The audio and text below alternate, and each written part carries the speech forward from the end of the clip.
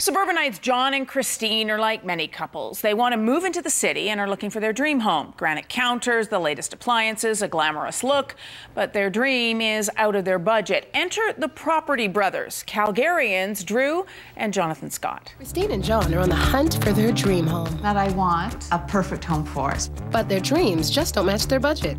Property Brothers Drew and Jonathan can get them exactly what they want. We would blow this all open, we'd put a couple of beams in. If they can look past the ugly. It outright stinks. A lot of problems in here, I see. To unlock the dream within for the ultimate happy ending.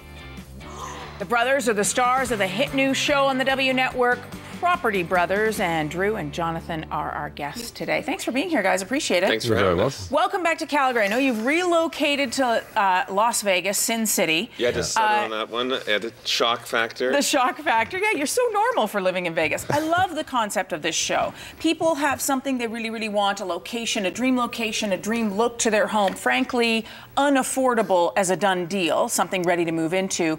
And that's where you guys come in. We're talking really about a risky purchase, so to speak, and then an extreme makeover. Give us an idea of how it unfolds. Well, for us, I mean, the other way around seems a risky purchase. When people are trying to get all their wish list items in a prepackaged house ready to go, they can't afford it. And then it's really stretching them to the limits if they can afford it month by month.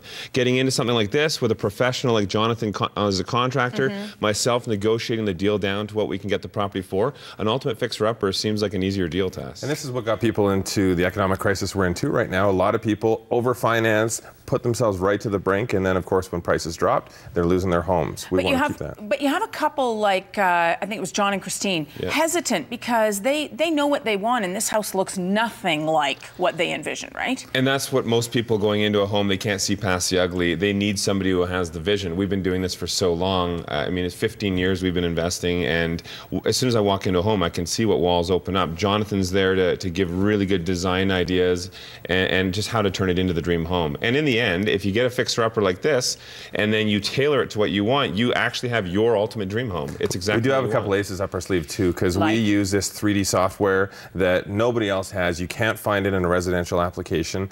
And Nizo Renders, the company we work with, basically we take the top two contenders that Drew narrows down for them, and I do a design for both properties, and we do this 3D walkthrough. And they go into the meeting not wanting either home because they think they're both ugly, and they come out of the meeting not being able to choose which one they want. So you've literally given them a vision of what the two final choices for homes will look like when you're done with them. Yes. Yeah. And then what's the reaction when you do the big reveal, and how close do you come to the dream? Can we swear on? No. Is that what they say? Is there some bleeping? Oh yeah, it's very emotional. I mean, you can see at the beginning when we saw the 3D rendering as well, it looks so realistic. Sometimes the homeowners think that is the house renovated, and in the end, it's exactly the same. Yeah, we're looking at the finished product on John and Christine's home. There was the before, and then you look at that. Beautiful. Yeah, that's the 3D image. That's the 3D image, and that's the real after. image. You can hardly tell the difference. The 3D graphics actually have textures, they have all the colors. Anything that I want to put in for creating that vision, I can do, and it's. And all these houses are in Canada, right? Yeah, we actually filmed in Ontario for all of season 1, and as we go through season 2 and so on, hopefully we would expand across Canada and into the States. Well, then you have to come to Calgary. You're Calgarians. Mom and Dad still live in High River, right? They do, and we love coming back to visit. This is nice that we're on our Canadian press tour right now, and we're finishing up here, and then we get to go spend 3 days with them, which is nice. Very nice. Well, we hope you'll bring the show to Calgary. I know there are a ton of Calgarians who would love to get their hands on your expertise and